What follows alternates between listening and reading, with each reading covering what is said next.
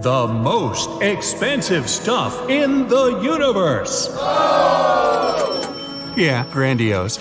Is called antimatter. Its existence was first theorized in 1930 when the electron was discovered. Scientists thought it might mean the exact opposite should exist too, and they called this hypothetical particle positron. Later, antipodes of other elementary particles, protons and neutrons, were proven to exist as well. Morons came later. When a particle and its evil twin collide with each other, they disappear, releasing literally tons of energy, 10,000 times more than a nuclear reaction does. But there's a catch. It takes about 100 billion years to create just 1 gram of antimatter, and it can only be created using the Large Hadron Collider. That's why the cost of this substance is about $62 trillion. And we're not even close to getting that much. Throughout the entire history of space observation, only 2 objects from another star system, or maybe even another galaxy, have entered our solar system. The first one was the Oumuamua asteroid, discovered in 2017. The second was Borisov, a comet found in August 2019. The cloud of dust that surrounds it allows scientists to learn more about substances that may have come to us from another galaxy. An unusual teardrop-shaped star was found. It has almost twice the mass of the Sun and looks like a big drop of lava because of the dwarf star hanging out nearby. The little buddy attracts the energy of its big brother and distorts its surface. Black holes can do that too. There's a star about 215 million light-years away from us that got spaghettified because of the gravity of a black hole nearby. Astronomers on Earth had to use dozens of telescopes to register the event. In the end, they saw a black hole gobbling up a star, which stretched until it became a thin ray of matter.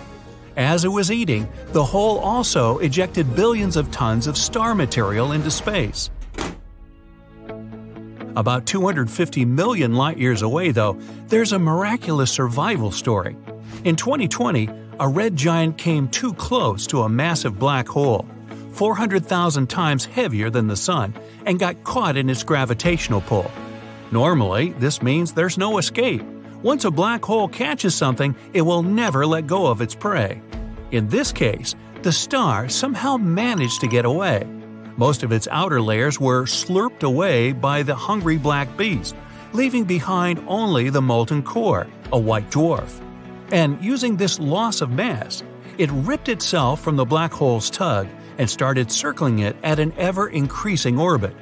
Scientists are sure the white dwarf is still imprisoned forever, though, because the hole continues to chip away at it even as it gets further. In the end, the star will cool down and become a planet that looks much like Jupiter. But that might only happen in about 1 trillion years. I won't be around then.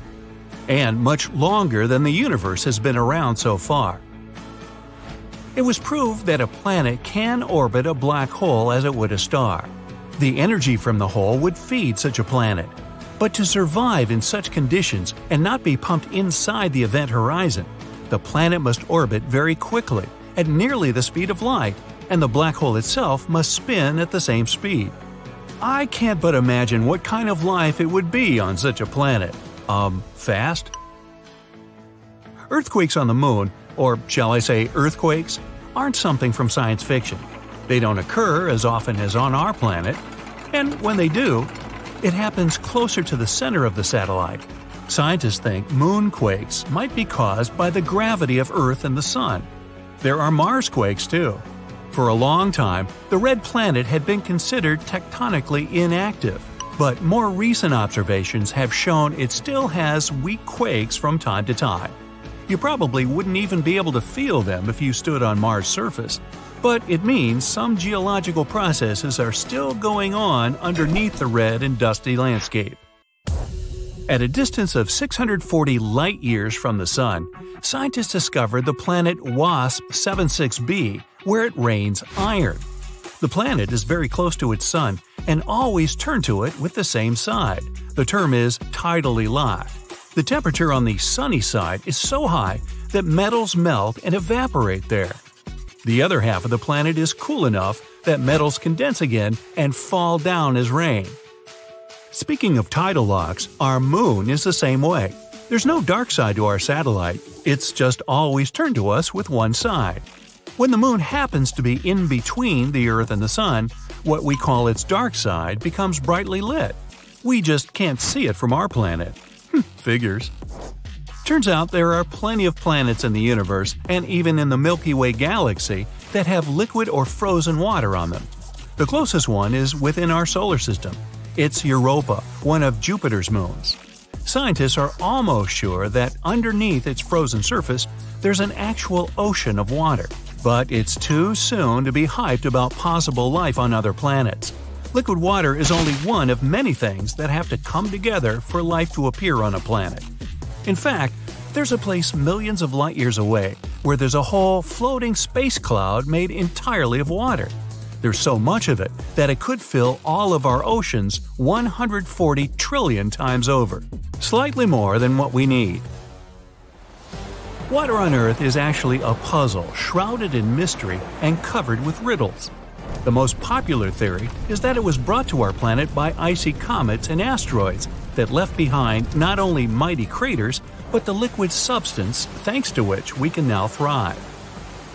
But in space, there's a whole lot of organic matter, and under specific conditions, it could yield so much water it would be enough to fill our oceans 1,000 times over. Researchers conducted an experiment in which they heated this organic matter and obtained clear water and oil. If this is confirmed in future studies, it could mean that even oil appeared on Earth not only thanks to fossilized remains of living beings, but came from outer space as well. And yet, there just might be about 6 billion Earth-like planets in the Milky Way galaxy alone. The latest data has shown that every fifth Sun-like star can have at least one planet in its habitable zone. And not just any planet, mind you. It has a rocky core and surface, and it's of a comparable size to the Earth. Being inside the habitable zone of a star, such a planet would have high chances of becoming home to living creatures, microbes at least. And if there are billions of these planets in our galaxy, you could safely say that at least one of them is not only inhabitable, but inhabited already. And now multiply this by the number of galaxies in the universe, also considering that many of them are much bigger than the Milky Way. This gives us billions upon billions of Sun-like stars and Earth-like planets, and some of them are surely more like ours than others. Until recently, we thought our galaxy looked like a circular spiral. But recent research has shown it looks more like a Pringles chip. Scientists measured the distances between the Sun and other stars and created a three-dimensional map of the Milky Way based on this data. It turned out that our galaxy is slightly curved at the edges and takes an S shape. At this, we might be able to walk upright because of supernova explosions. About 2.5 million years ago, a supernova sent cosmic rays to our planet. They triggered a series of electrical storms in the Earth's atmosphere, which turned into thunderstorms. Those in their turn caused wildfires in Northeast Africa, where our earlier ancestors lived. Fires turned the forest area into a savanna, the atmospheric pressure changed, and our ancestors had to stand on two legs to survive. The biggest explosion since the Big Bang was registered in 2019. This happened in the Ophiuchus cluster, which unites thousands of galaxies. According to scientists, the blast was equal to 20 billion, that's 18 zeros, megaton explosions happening once a millisecond for 240 million years. I'll have to trust that. My math is not that good. Remember the asteroid that wiped out the dinosaurs on Earth? Who could forget? There might have been another space show that ended badly for at least 75% of all life on our planet in the past. Roughly 360 million years ago, a supernova explosion occurred about 65 light-years away from us, and the cosmic rays sent by it swept away the ozone layer of our pretty blue ball. If it had been any closer, all life could have easily been gone. Right now, the greatest threat for us comes in the form of Betelgeuse, not the movie, but a giant star about 600 light-years away. If it explodes into a supernova, we'll see it with unaided eyes even during the day. What would the Earth look like if it was born in another solar system? I did a little research for you to find out, and the results were surprisingly wholesome. There are some warm tropics, strong winds, and giant dragonflies. But okay, let me explain from the very beginning. Since 1995, NASA has discovered more than 4,100 planets outside the solar system. Unfortunately, most of them are either flying ice balls like Neptune or gas giants like Jupiter. But there are still as many as 161 planets similar to our Earth. And one of them is very close to us, in the Alpha Centauri constellation. There are 3 stars in this constellation. 2 of them are called Alpha Centauri A and Alpha Centauri B. If you live in the southern hemisphere, you've probably seen them. They're very bright. Because of that, they look like one big star. They rotate around each other very slowly. And there's the 3rd star, chilling around not far from them. It's a teeny tiny red dwarf, Proxima Centauri. It got its name because of its proximity to our Sun. This star is the most interesting one, so let's talk more about it. Proxima Centauri is only 4.5 light-years away from us. Oh, and 1 light-year is about 6 trillion miles. Yep. If we went there, it would have taken just a little over 165,000 years of traveling in a space shuttle. Oh, you think that's a lot? For the universe, it's like checking on your fridge. Proxima Centauri is much lighter and much smaller than the Sun.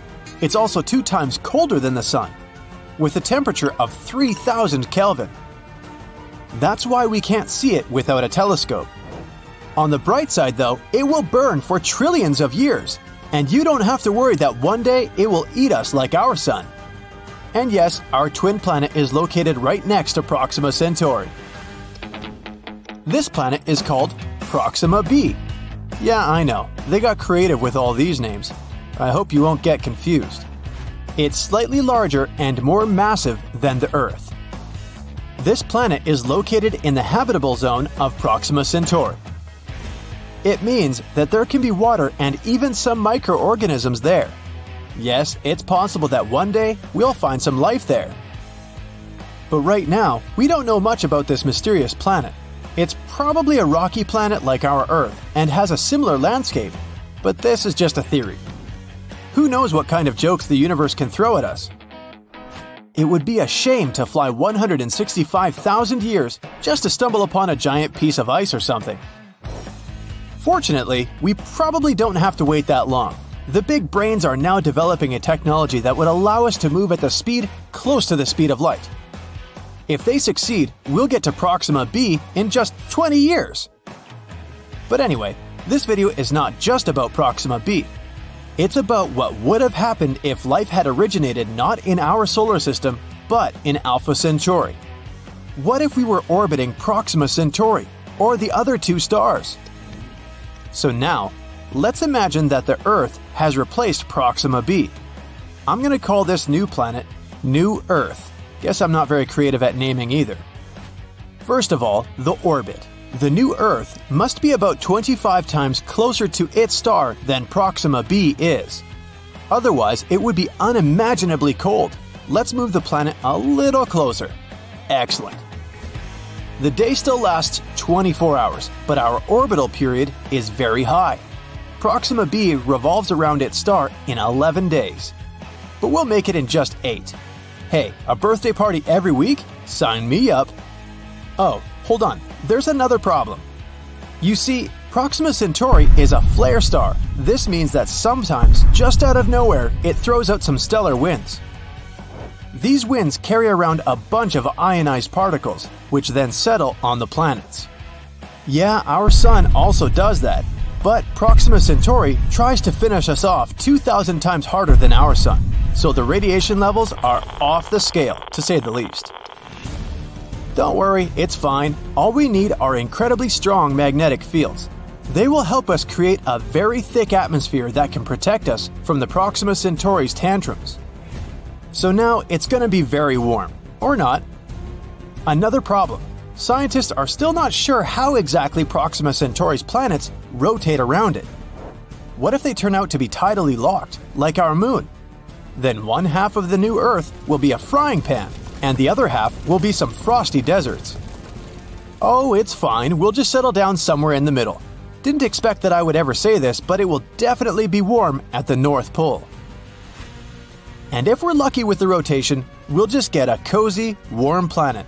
The average temperature is about 70 degrees Fahrenheit, and there aren't any extreme temperatures. On the new Earth, we have much more water. The weather is generally pretty crazy, some very strong winds and quite destructive rains that can go on for quite a long time, but you can adapt. Temperature changes are much more noticeable in the mountains. Just like on Earth, the higher you climb, the colder it gets, except it's very cold right here at the top. Because of this, the mountains and hills have jungles below and snow-covered deserts on the tops. But in general, it's almost like the Earth's tropics. The flora is very rich, the trees are very low but lush. The thick atmosphere also makes flying easier, so there are a lot of large flying animals, like dragonflies with a wingspan of 16 feet. Moving on. The sky here is much lighter than that on Earth and very cloudy. Sometimes it may seem completely white. But the starry night is beautiful and bright. There are 4 suns. Our main one is Proxima Centauri. We can also see 2 bright Alpha Centauri stars. And finally, our old sun, which looks like a bright, distant star. I'll allow you to shed a tear for the old Earth. There's a few planets near us, like Proxima Centauri c. The host star is surrounded by 2 belts of cosmic dust, so get ready for some gorgeous, colorful night views.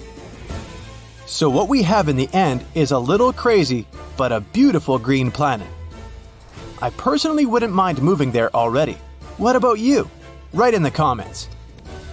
Alright, so now we know what would have happened if our Earth had been born near Proxima Centauri. What about the other 2 stars? Unfortunately, we won't be able to rotate near 2 stars at the same time. Scientists suspect that Alpha Centauri A and B have some kind of common planet that jumps from one orbit to another, but it's probably very cold. Let's choose Alpha Centauri A.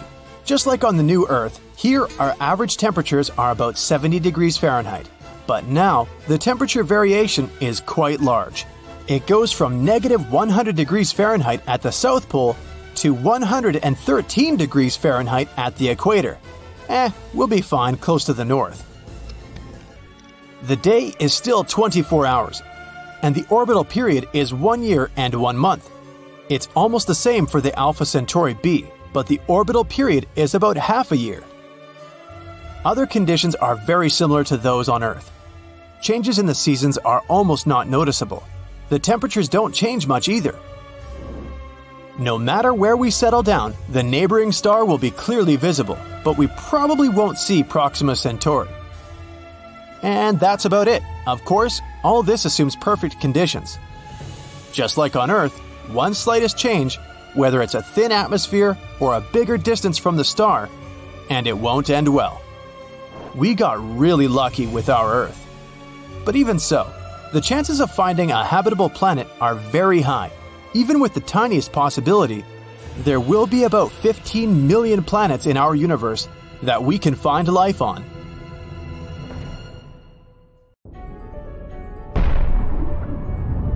Now, it's been a long time since there was a supernova in the Milky Way. Over 400 years to be precise. So hey, we're long overdue. So here are the most likely stars to go boom, if they haven't already. At the top of the list must be the Southern Hemisphere star Eta Carinae. Greek letters before the name of the constellation indicate the rank of the star's brightness in that constellation. Sir Edmund Halley, in 1677, recorded Eta Carinae as the 7th brightest star in the constellation Carina, Eta being the 7th letter in the Greek alphabet.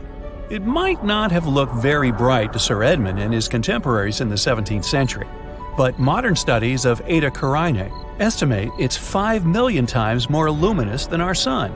Luminous is a technical word astronomers use. It doesn't just mean brightness. Luminosity refers to the total energy released at all frequencies. Eta Carinae releases 5 million times more energy than the Sun. Truly one of the whoppers of the Milky Way, Eta Carinae is 100 times more massive and 240 times larger than our yellow-white dwarf sun, Sol. Obviously, since it appears dim, Eta Carinae is pretty far away, about 7,500 light-years away. Yet even at this distance, if this star goes hypernova, it can still impact Earth's ozone layer, disrupt satellite communications, and harm astronauts. 159 years after Halley's observation, Eta Carinae experienced a nova-like explosion. It increased from a relatively dim star to become the second brightest star visible from Earth, but only for a period of 27 years. From 1836 until 1863, Eta Carinae was the second brightest visible star after Sirius, the dog star, and Sirius is only about 8 light-years away. Since 1863, aside from a couple of flare-ups, Eta Carinae has dimmed back down to its original brightness at magnitude 4.5. Now, astronomers owe us a small apology, which we don't expect to get anytime soon, for star magnitude nomenclature. The brighter a star is, or planet, or moon, the lower its magnitude. Thus, stars brighter than first magnitude are either 0 magnitude or negative magnitude. The full moon, for example, is magnitude negative 13. A magnitude positive 4.5 star, like Eta Carinae, is quite dim as seen from Earth, but it's clearly visible in a night sky without light pollution or clouds if you live anywhere south of the latitude of Cairo, Egypt. 30 degrees north latitude is the farthest north you can see this star. Now, listen up. Eta Carinae is currently up to something. It's been brightening again and is now brighter than at any time since 1864. It's a complex situation. Eta Carinae is really 2 stars, Eta Carinae A and Eta Carinae, what's your guess? Oh, B. There's a third star nearby that's also interacting with the double star's dynamics. Now, without looking, I'm guessing it's named Eta Carinae C. Good guess. Blown out into 2 incredibly massive globes of gas that are expanding at 20 million miles per hour, Eta Carinae is, without a doubt, one of the strangest looking stars you'll ever see. Remember, it's located at a great distance of 7,500 light-years away from us. And if anything had happened to Eta Carinae in the last 7,500 years, like going hypernova, we wouldn't be able to see it, because none of Eta Carinae's electromagnetic radiation would have gotten here yet. Astronomers are keeping a close watch on Eta Carinae because it can go hypernova at any time. Or maybe it already did 5,000 years ago, in which case we'd only have to wait another 2,500 years to see it. Yeah, like I'll put it in my planner. Now, from a list of over 30 likely candidate stars that might go supernova, Rho Cassiopeiae is many astronomers' choice. Another Greek letter, Rho, is the 17th letter in the Greek alphabet. It means that Rho Cassiopeiae is the star with the 17th brightest apparent magnitude in the constellation Cassiopeia. Yet Rho Cass, a nickname, is only one of 7 known yellow hypergiant stars in the Milky Way. It's another whopper. To be seen at magnitude 4.5 from a distance of about 10,000 light-years away, Rho Cass must be a very large star, a hypergiant. Placed where the Sun is, Rho Cass would encompass the orbit of Mars. But it's still yellow. It's not a red giant star. Red indicates a cooler surface temperature. Rho Cass, as huge as it is still as hot on its surface as our Sun, or even a little hotter. That can only mean 2 things. Deep inside its core, Rho Cass is fusing atoms much heavier than hydrogen or helium. Plus, Rho Cass is producing much more energy than a red giant star. In the year 2000, Rho Cass erupted massively. It brightened by 2 orders of magnitude as it ejected 10,000 times the mass of Earth into space at 4 times the speed of sound. Astronomers detected the signature of titanium oxide in this eruption. This means that Rho Cass is much closer to going supernova, or in this particular case, hypernova, than astronomers used to assume. Iron is just a few steps above titanium in the periodic table, and when iron forms, fusion stops and a star collapses. Rho Cass is really close, Or, more correctly, was really close. Because the eruption we saw in the year 2000 really happened 10,000 years before. Many astronomers think Rho Cass has already gone hypernova, formed a black hole, and doesn't even exist anymore. Meanwhile, Betelgeuse caught everyone's attention not so long ago. The star, not the movie. It dimmed dramatically, appearing only 37% as bright as it usually is. Is it getting ready to go supernova? Betelgeuse is by far the brightest star in the whole sky, in infrared light. This is an important fact because it relates to Betelgeuse's status as a supernova candidate, as we shall soon see. Betelgeuse is also named Alpha Orionis, another Greek letter designation. So we should conclude that Betelgeuse is the brightest star in Orion, right? Wrong. It's the second brightest star in its constellation. Rigel, or Beta Orionis, is the brightest one in that region. Yeah, figure that one out. It may be because Betelgeuse is classified as a semi-regular variable star, which sounds kind of redundant to me. Its approximately 400-day cycle of pulsation changes its brightness by about one full magnitude, going from much brighter than a first magnitude star to closer to a second magnitude star. But never was Betelgeuse observed to dim so rapidly or so drastically as it did recently. So what's going on with it? Well, from late 2019 to mid-2020, Betelgeuse went through a period of substantial dimming during a mass ejection event. The world astronomy community jumped on the situation, and in the course of their investigations, they came up with some surprising new factual data on Betelgeuse. First, Betelgeuse is not as far away as we once thought. The new, more accurate distance for Betelgeuse is 548 light-years. That's 25% closer than previously measured. The second new fact, Betelgeuse's diameter has been reduced by the same percentage. The star is now known to be 25% smaller than previously believed. The cause of Betelgeuse's dramatic dimming was also determined. The giant star ejected a cloud of gas that contained magnesium. The cloud blocked a large portion of the light coming from Betelgeuse and made it appear visually much dimmer than it really was. Magnesium is not halfway to iron on the periodic table, which means Betelgeuse is not as far along on the path to a supernova as was suspected previously. When iron starts forming in a star, it means that this star is close to shutting down its fusion reactions. The next step is implosion. We aren't quite there yet with Betelgeuse.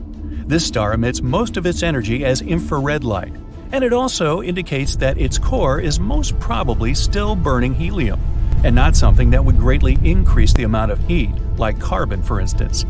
Betelgeuse will still go supernova, but not for another 100,000 years. So you can cross it off your supernova list for the time being. And as for how to correctly pronounce Betelgeuse, you can say it any way you like. There are as many different pronunciations out there as there are people who think they know how to pronounce it correctly. Now, supernova 1987A caught astronomers off guard when it lit up the Large Magellanic Cloud 100,000-plus light-years away from the Milky Way. That's when attention was turned to a similar star much closer to Earth, Rigel, in the constellation of Orion. Could Rigel surprise us and suddenly go supernova? There's something called the supernova problem that you should, probably know about because it may relate to Rigel going supernova or not. It seems that stars over 17 solar masses don't always go supernova. Recently, a red giant star simply vanished. Once again, it didn't go supernova, it disappeared. This had often been happening in computer simulations of supernovae, and now it finally occurred in real life. Rigel's mass is 21 solar masses. In other words, it's 21 times more massive than our Sun. So, will Rigel go supernova or simply vanish into a black hole that it'll create in its core? Astronomers and physicists continue their work of learning more about the dynamics of massive stars, scouring the sky for the next supernova in the Milky Way. Meanwhile, we can rest confident that we on Earth are in no danger from the harmful effects of nearby supernova explosions. We live in a nice, quiet, peaceful, stellar neighborhood, except for those Martians next door.